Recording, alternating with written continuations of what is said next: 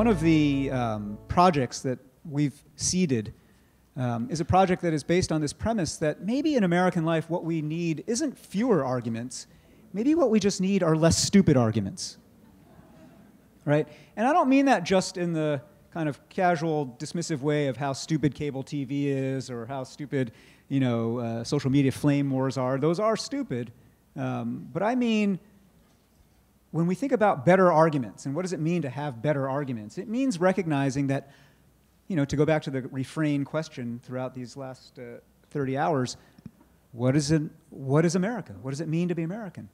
America is, if nothing else, an argument.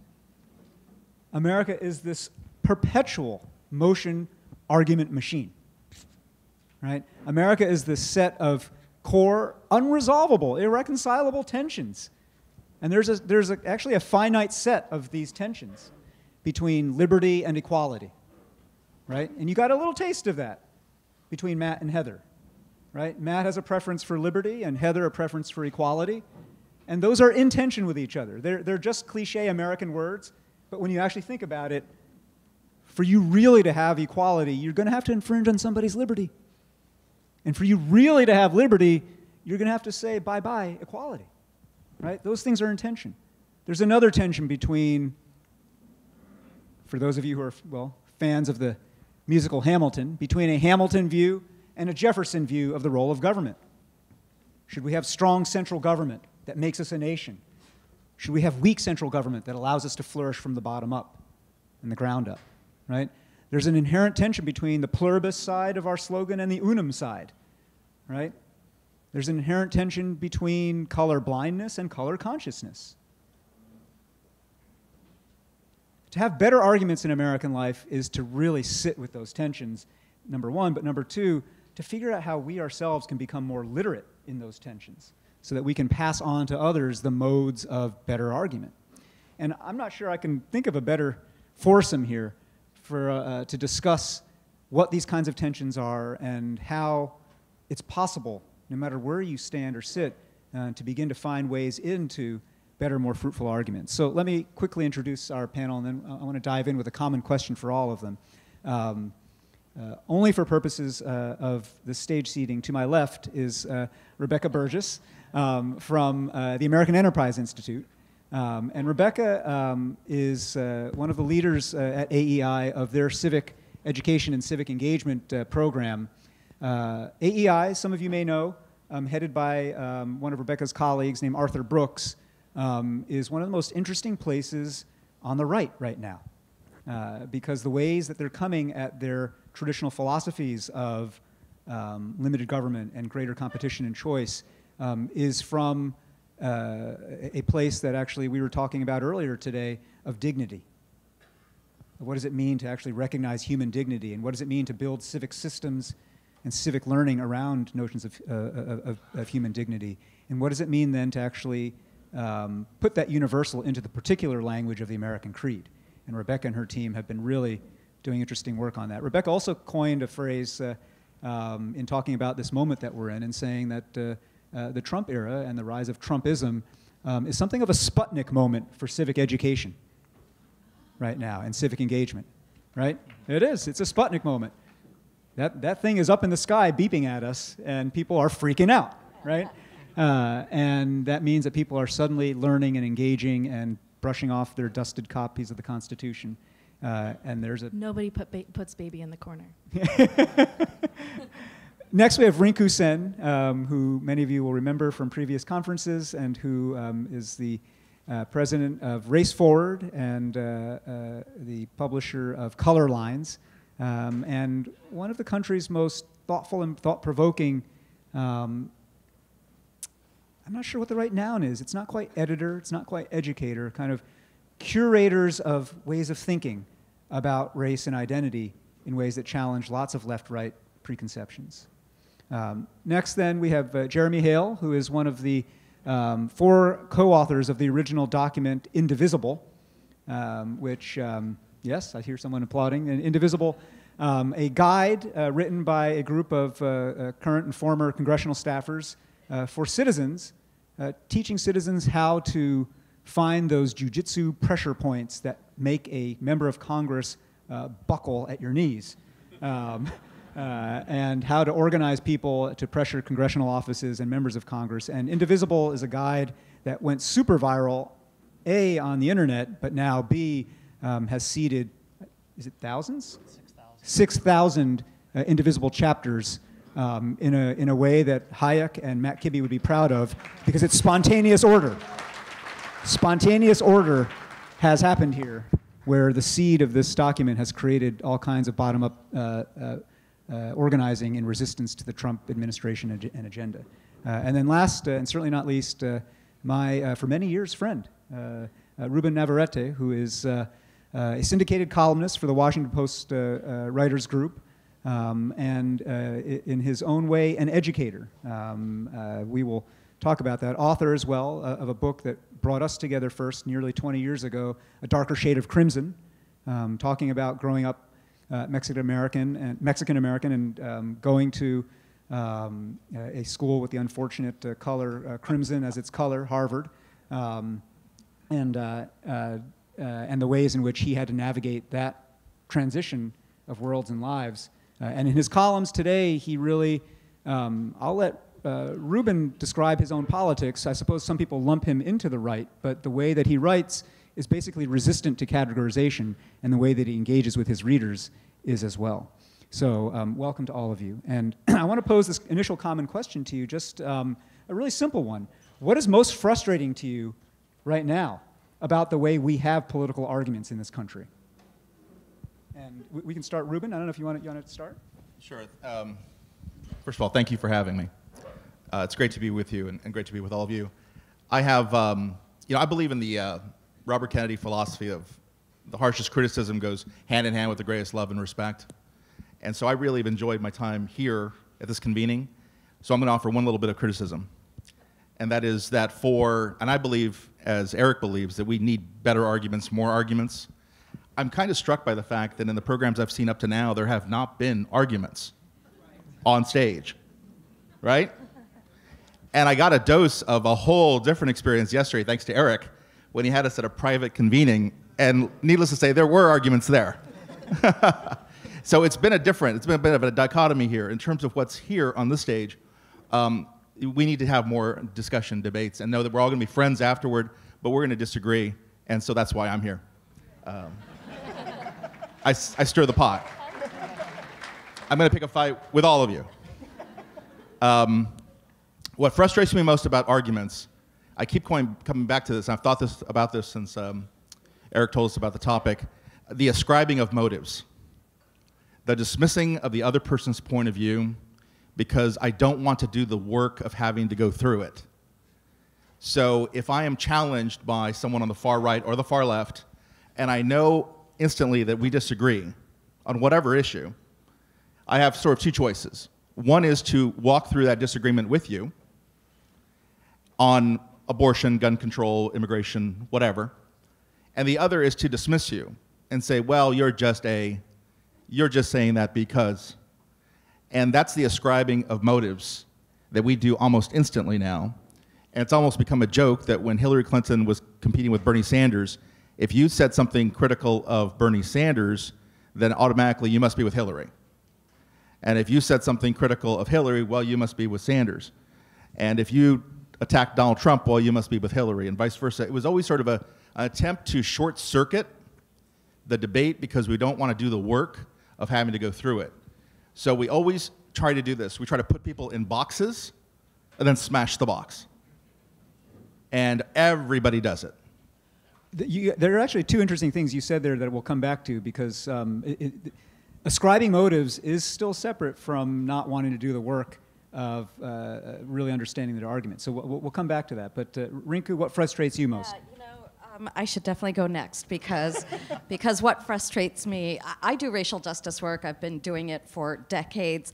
And what frustrates me so much about the way we argue about race, which has enormous effects on elections, on public policy, and on just civic life, is the way in which we conflate intention and impact on questions of racial bias and racial discrimination.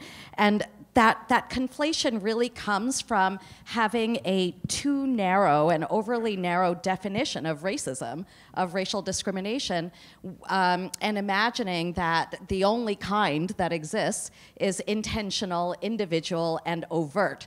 So if something happens that has a racial tinge to it, then all of us, whichever side of that incident that we are on, all of us actually operate from racism as individual, intentional, and overt as our primary definition.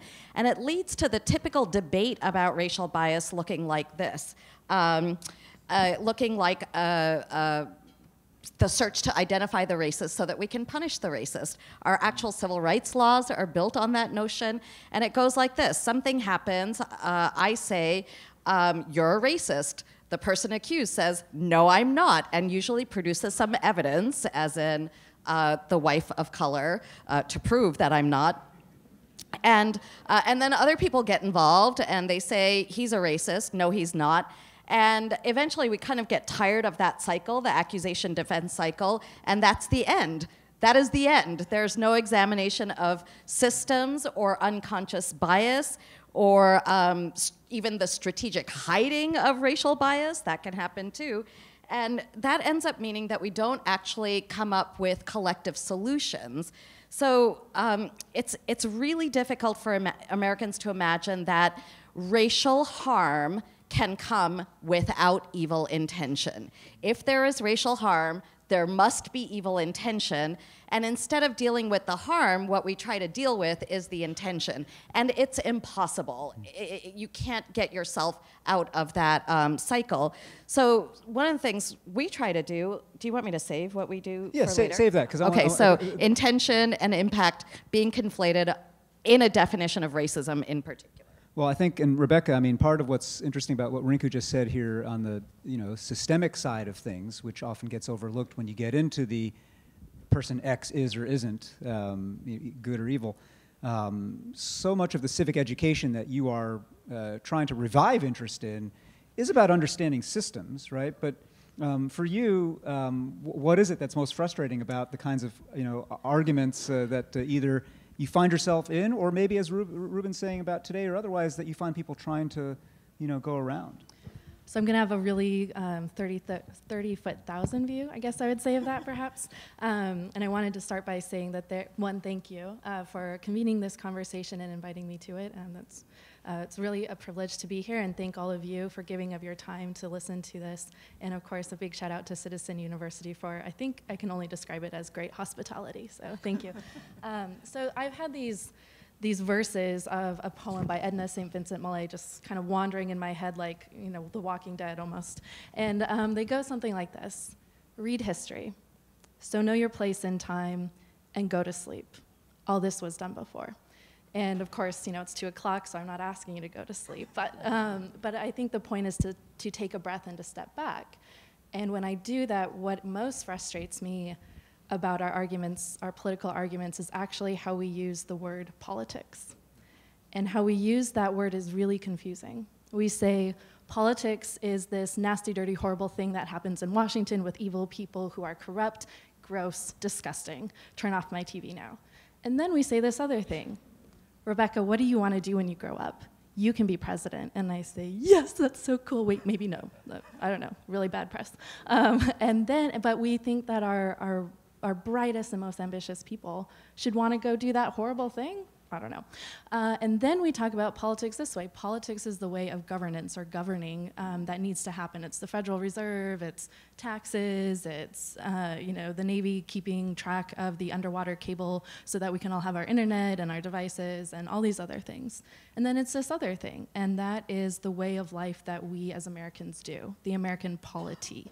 That's really confusing to have one word that means so many various things that sound like two opposites, a good thing and a bad thing, or a bad thing that we want good people to do. And that gets me to the actual frustration, which is there is a poverty of vocabulary that we have that's actually premised on a poverty of knowledge, the civic knowledge that you're talking about. We no longer have the common terms because we no longer have the common knowledge about what this thing is that we do, we don't know what our form of government is. And if we don't know that what the powers are, that there's executive, judicial, and it sounds boring, but it's pretty fascinating, then we don't know who has those powers. And then we don't know, crucially, how those powers ought to be utilized. And if we don't know that, then how can we meet it to even have that argument? Because we can't even talk. What are we talking about? And just 2/3 of Americans can't name all 3 branches of government. 35% of educated adult Americans don't even know one of the names of the branches of government. To me, I wish we could have arguments, but we can't get to those arguments unless we have that knowledge. And this is, it's a cousin to the thing that's being said a lot today about, that Matthew Dowd was saying last night about facts and opinions, and you can have your own opinions, but if everybody has their own facts, we aren't able to even proceed. But you're not even talking about facts just like this is a stage. You're talking about more complex facts about this is how stuff gets done, right? And so if a president, whether it's the previous president or the current president, promises that if Congress doesn't do it, I will, and each of them said such a thing. If Congress won't do it, I will, right? Then millions and millions of people think, either liking it or disliking it, gosh, if Congress doesn't do it, he will, right? And what they don't realize is it doesn't quite work that way, right? And so your point about civic knowledge being absent and depriving us in the first place of being able to have these arguments goes straight, Jeremy, to what you all have been doing, right? I mean, Indivisible is trying to play this catch-up in this Sputnik moment to educate some of those adults already and maybe people still in school about how stuff actually happens. I don't know if your answer to the question of what frustrates you most about our arguments has changed since Indivisible became a thing. If it has, say so, but either way, tell us what it is that frustrates you. Well, my thought when you asked the question was kind of related to Ruben's, which was that the sort of tendency we have to stereotype people who disagree with us. And in logic, I think you would call this, creating straw men. So on the left, we're a bunch of communists who just want to open the borders and tax the rich and spread the wealth around. And on the right, they're just cold-hearted capitalists who don't believe in government and want to deport or incarcerate anybody who isn't white. But I think the truth is more complicated. And there I would just go to, my personal experience. I grew up in Texas, and I know a lot of very conservative people there. And I know that they care very deeply about the poor. I know that they give very generously at their churches, and that they take in refugees, and that they visit prisons. And it's just that they're suspicious about the role of government. And on our side, we do believe in personal responsibility, but we believe the government has a role to ensure that people are fed and housed and protected in the justice system and get health care and a good education. So I think I would start by saying that if we can stop turning our political opponents into sort of cartoonish villains, then I think that we can have more honest and productive debates. Now, the cartoonish villains part may go to Indivisible that we can talk about as well. Okay, that's a good thought to come back to, but I want to return, Ruben, to this ascribing of motives notion, which Rinku picked up on as well. I think some of you have heard me talk about and sell the book of this esteemed man named C. Terry Warner, who wrote a book called Bonds That Make Us Free. And it's a book by this organizational psychologist who describes this universal deep dynamic in human life. All of us, whatever scale, whether it's our relationships or our community life or public political debates. And it's a cycle of self-justification, which he shorthands this way. I accuse you in order to excuse me. Right? Happens 10 times a day. Right? I accuse you in order to excuse me. And that is so bound up with the way that we ascribe motives, right? One of the best ways for me to, if I know somewhere deep inside my conscience that I'm either in the wrong or I have some piece of responsibility for whatever the situation is, and I don't want to carry it, then I can put it on you. And one of the best ways to put it on you is to just ascribe motives to you that force you to be on the defensive, right? And so, I mean, Ruben, you want more argument here, but I actually quite agree with you on this notion. And the way I encourage you to follow Ruben on Facebook, because it's not just that he writes these columns on race and immigration and the rest that stir the pot, but that he's always engaging with his readers. He's always publishing reader mail, and not just publishing the ones that say, you're awesome. Not too many of those. Yeah. Yeah. So how have you trained yourself to break that cycle of accuse to excuse and ascribe motives in order to let yourself off the hook? That's a good question. First, let me give you a really vivid example of ascribing motives and someone trying to shove me into a box so that they can dismiss me. And I'm going to pick somebody who, along with my mom, I can say, loves me more than anybody, and that's my wife. And so even my wife doesn't play fair, right? After 15 years of marriage, I'm sure God gave me a wife so that I would never be at a loss to point out where I'm wrong. And she does do that well. And we had both come to the Trump victory. There's a name you haven't heard in this convening.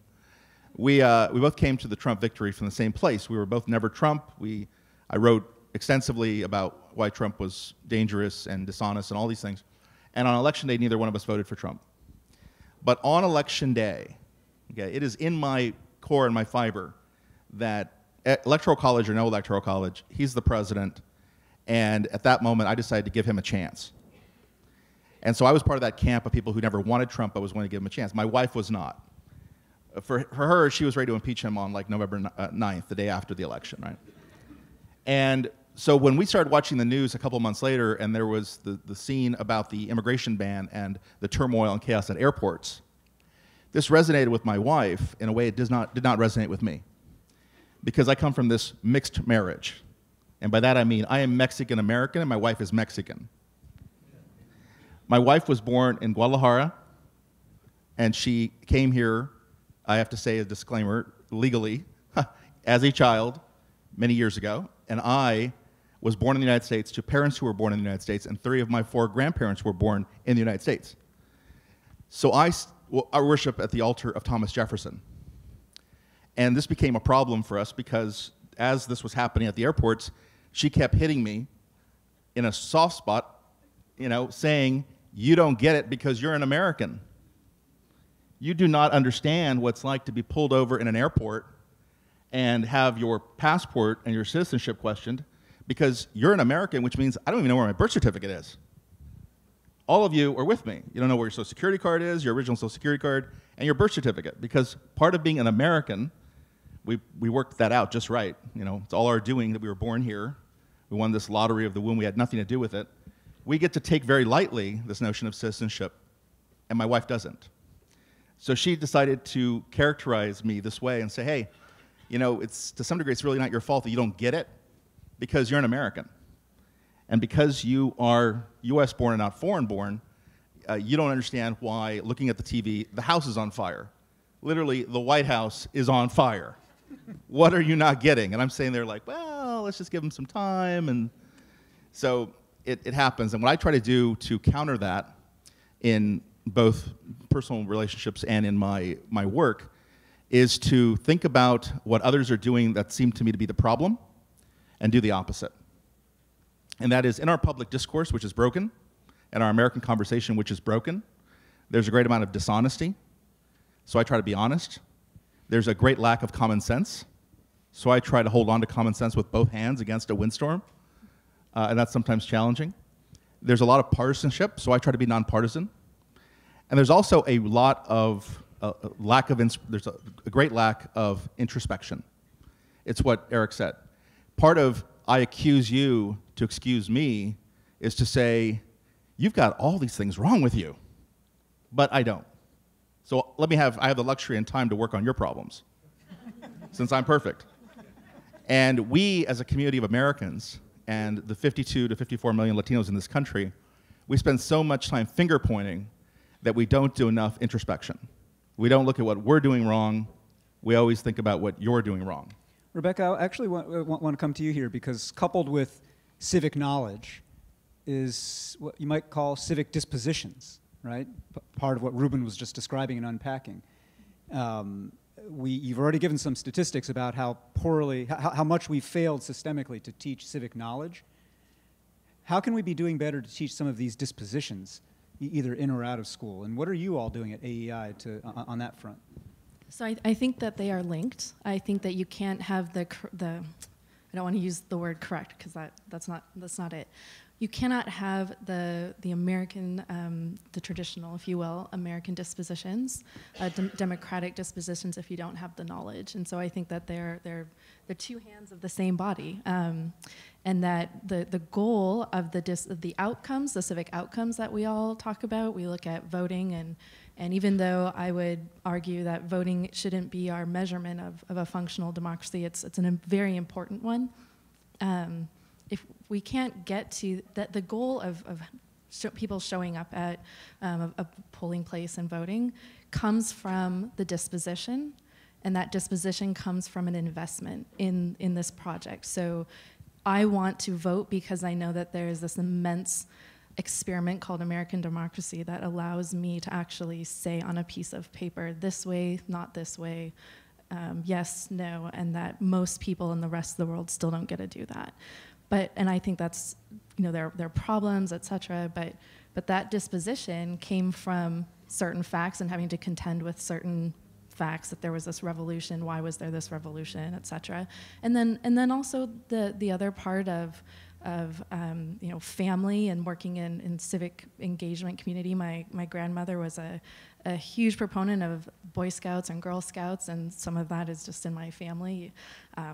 Beyond the always be prepared for the snowstorm and all that stuff. And I think that that's actually one of the difficulties of our lack of civic education today, is that it gets hung up often on should we focus on just the civic dispositions and teaching that. And on the right, a lot of people think that's what happens in the home. The government shouldn't really be involved in that because the family is the place for that, or you get it by going to church or something like that. So don't waste time. And actually on the left that happens too. It's we need to be civically engaged, and we'll push that. But talking about values, whoa.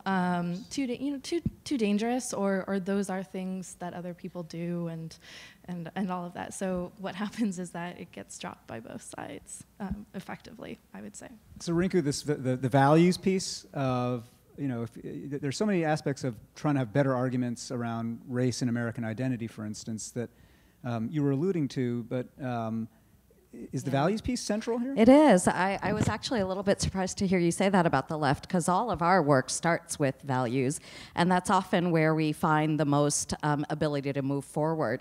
So we have different definitions of racism. That's a problem, but we all agree that racism is bad. That's a good thing, and that as a society we don't want to embrace and advance racism. I think part of the obstacle that's created from that narrow definition where we assign intention is that when people like me talk about systemic racism or systemic bias, what many white people hear is, you're calling me racist. Like, they literally hear the words, you are racist, coming out of my mouth when I say, oh, there's bias built into the system, perhaps. And what we hear what people of color hear when white people deny systemic racism is, I'm going to open the door and let the Klan in because who cares, And neither one of those things is actually happening. When I say systemic racism, I'm not saying you are racist.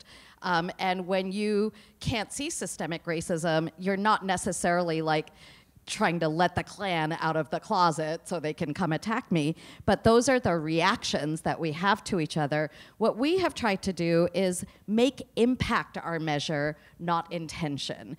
And that does not mean for white folks that you get to use good intention as absolution, but neither does it mean for people of color that when white people say, well, I didn't intend to be racist when I used the word illegal, or when I passed a voter ID law, I didn't intend to be racist. It means that people of color can't say, you know, fuck your good intentions. Forgive me, but that is often what we actually say. And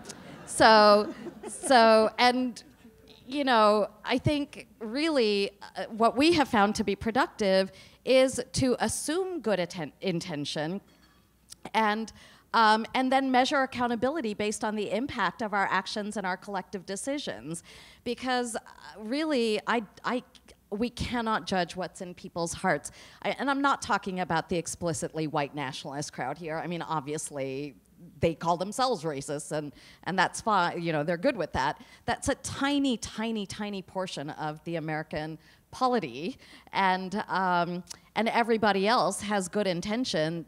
What we're not sophisticated at is examining what kind of impact we're having, and then making new decisions so we can have better collective impact that actually closes the racial divide.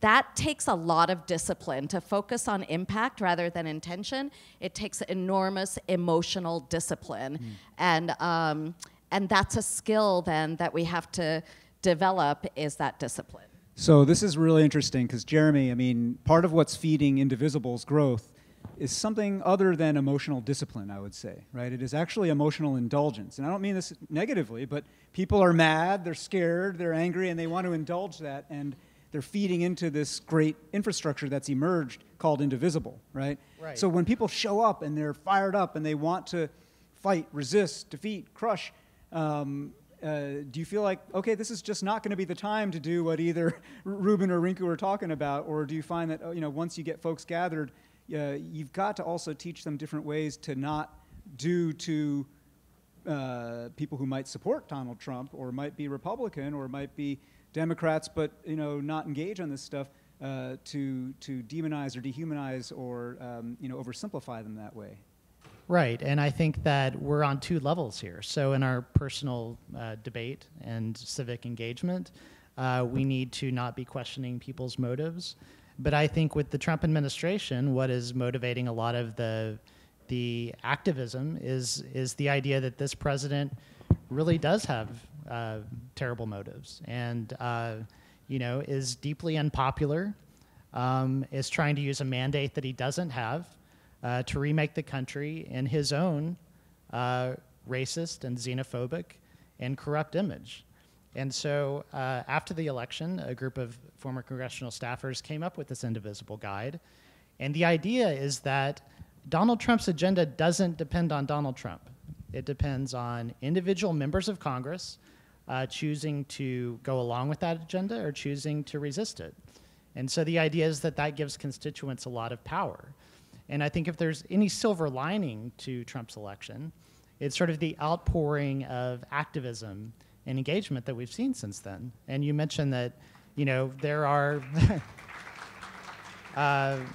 there are 6,000 indivisible groups, at least 2 in every single congressional district in the country. We're talking Eastern Tennessee and rural Alabama and Arkansas and Utah. And, you know, are these just the little piles, little small clumps of blue in these very deep places, or are red folks coming to Indivisible now as well? There are red folks coming to Indivisible now as well. If you look at some of these town hall videos that are coming out, and you hear these individuals with sort of deep Southern accents asking Senator Tom Cotton why he's taking away their health care. These are not, you know, East Coast elites like some of these members of Congress would want you to believe. And it's having an impact. The biggest one being that for the last 7 years, Republicans said that as soon as they regained power, they were going to repeal the Affordable Care Act.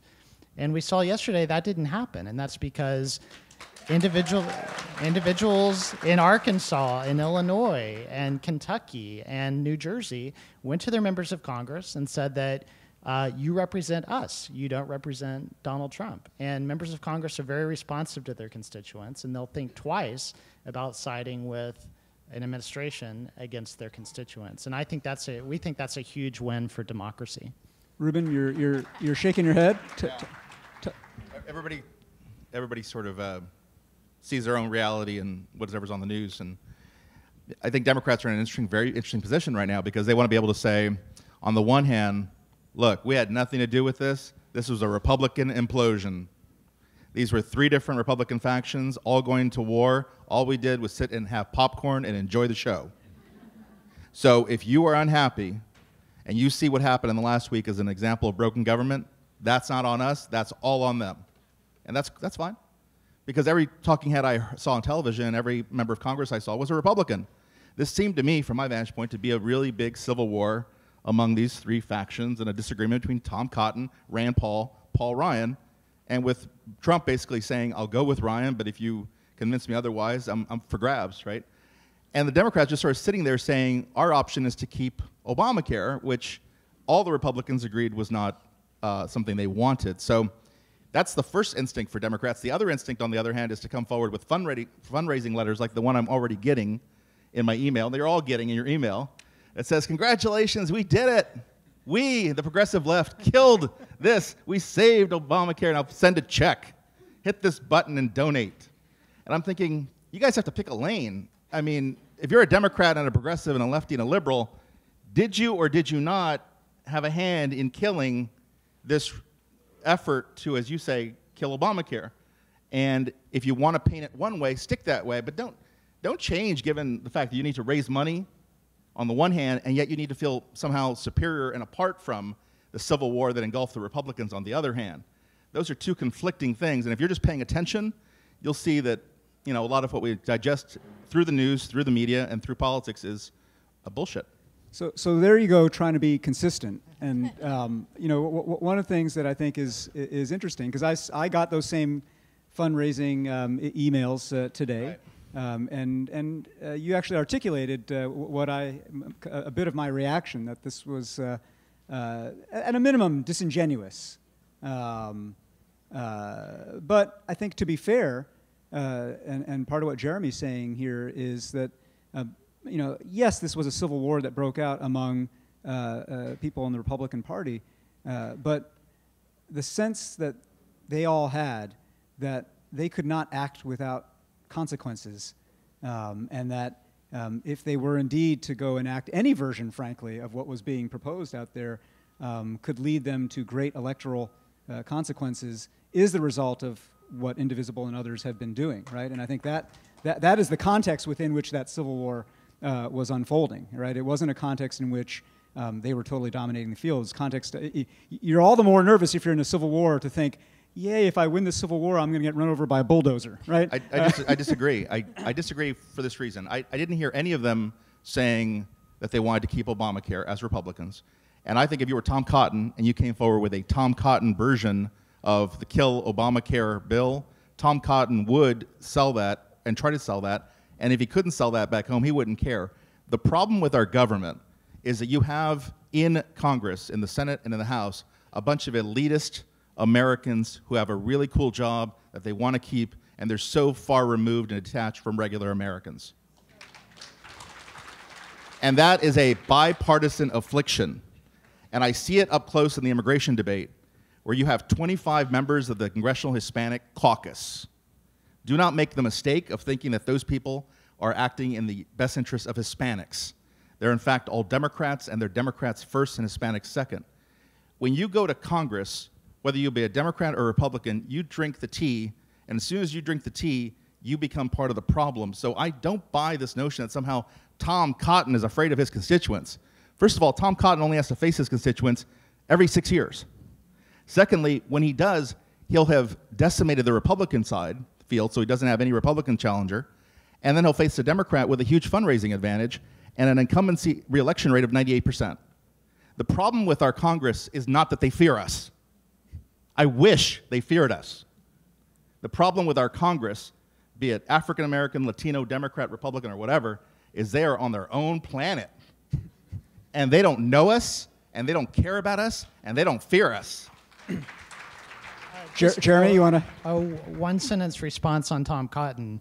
He came out against the repeal of Obamacare less than a week after he was confronted by 3,000 of his constituents in a televised town hall asking, why are you taking away my health care?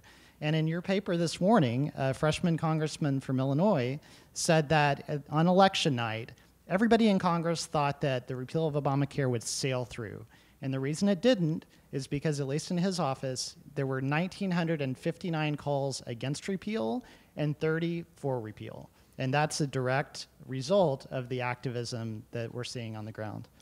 I think if I could just say the other frustration I was going to say about Americans and arguments is that we find it impossible to hold two causes of a problem at the same time.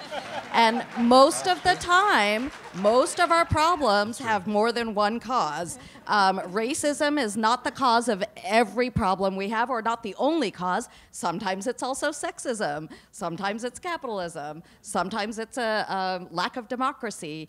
And I think both things can be true. Ruben, what you're saying is absolutely true. Lots of divorce among our politicians, our lawmakers, from everyday people. And it is also true that when Americans rise up and make a demand and do it in force, it doesn't matter what you thought about them before that happened, you're going to react like a human being to that event happening.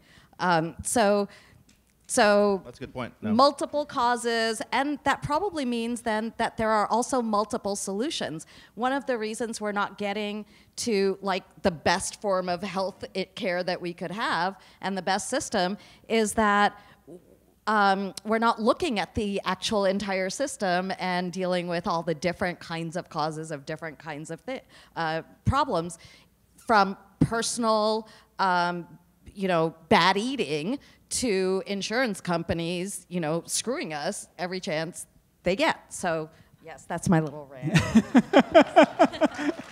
Can I piggyback? Yes, please, Rebecca.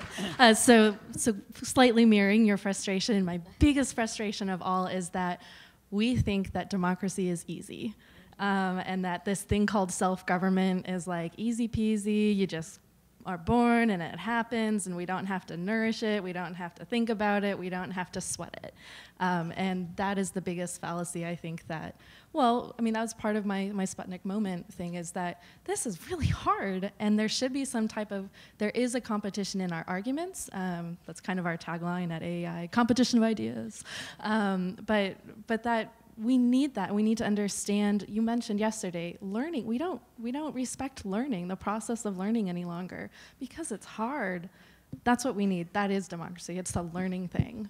So. Well, your last comment here calls to mind something that John F. Kennedy said when he was proposing that we send a man to the moon within the end of the decade in which he was speaking.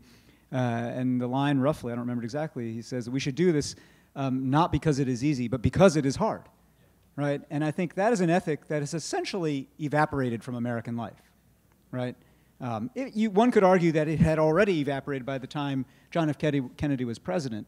That was, but the idea now that we should lean into things precisely because they're going to challenge us and push us is really hard. And so the final question I want each of you to speak to here is, look, you've talked about some very interesting tools, actually, for fostering better arguments, to be thinking systemically and not only in the natural human way individually, to be checking your instinct to ascribe motive, right? To be and similarly, to check your impulse to ascribe identity to people just because they may be from one part of the country or another, or speak with a certain accent, and what their views and the malleability of their views might be. You've talked about these tools, including just simply marrying civic knowledge and civic dispositions. But at the end of the day, even though we are a mighty 600, we are a minority, if I may put it bluntly, right? And I don't mean that to be like, oh, woe is us. Because the fact of power in civic life is that though we operate nominally on paper in a majority rule system, in fact, we operate really in a minority rule system, which is to say, nothing ever happens in this country except by the will of a minority, a really organized, focused minority saying, we're going to change the frame of the possible, right? Indivisible is beginning to be proof of that. The Tea Party was proof of that, right? A motivated minority. And so the question for those of us who are all motivated to try to foster better arguments, to try to get people to be a little less stupid, I don't mean that, again, casually, to be less kind of reflexively unthinking about civic engagement, what's the best way that we, this minority, can spread as a contagion the way that we want to make these arguments go? And just each of you, if you could say a word really quickly. Ruben? I think you've got to get out of your bubble. Everybody's got to get out of their bubble, me included, the opposition, Tea Party, Republicans, whatever. Everybody sort of sees their reality, as I said, from their own vantage point. And the degree to which you can... I remember being in New York in the office of my friend John Avlon, the editor of the Daily Beast, who's my boss, and him saying, sort of in astonishment, "Now tell me again, why do you listen," and I do, every single day for 3 hours, "why do you listen to Rush Limbaugh?"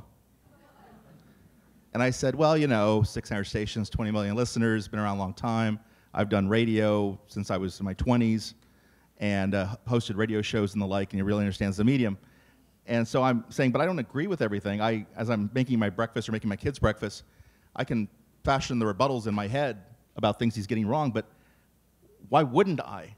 You know, my day is so varied that I might listen to Limbaugh and Hugh Hewitt, that's another favorite radio host, and then I listen to NPR, and I read color lines. I would find the truth about the immigration debate and deportations from color lines, not from the New York Times, by the way. You know, and keep an open mind, and if you want, provide the rebuttals in your mind for what they're getting wrong, but at least you're going to understand an issue in a fuller way. So that's my best advice, to get out of our respective cocoons and read and intake things we don't always agree with. And real quick, just thoughts from each. Yeah, I was just reminded about the famous quote by Adlai Stevenson when he was told, you know, "Sir, all thinking people support you," and he said, "Yes, but I need to win a majority." and I think that in an era of alternative facts and 140-character tweets, I think that we need to fight for the validity of evidence and reason, which, after all, are what arguments are. And we can't give that up. Yes, right now people are driven by emotion. We may need to galvanize that to stop bad things from happening, but ultimately we need to reclaim facts and evidence and arguments. Great. Rinku? So I'm going to leave you with some advice from the Buddha. I looked up this quote because I thought it's a fake Buddha quote. He couldn't have ever said this. The quote was, so I'm going to tell you the fake quote, and then I'm going to read you the 2 sentences of what the Buddha actually said. So the whole idea is to detach ourselves from our own opinions, to not be caught in the bond of opinion. And the fake quote is, people with opinions just go around bothering each other. But here's what the Buddha actually said. For one, not understanding as it really is the arising, the subsiding, the sweetness, the wretchedness, and the leaving behind of modes of opinion, who, with respect to opinion, is obsessed with passion for opinion, delight in opinion, affection for opinion, intoxication with opinion, thirst for opinion, fever for opinion, attachment to opinion, craving for opinion. This, monks, is called the bond of opinion. You can release yourself from it and have better arguments.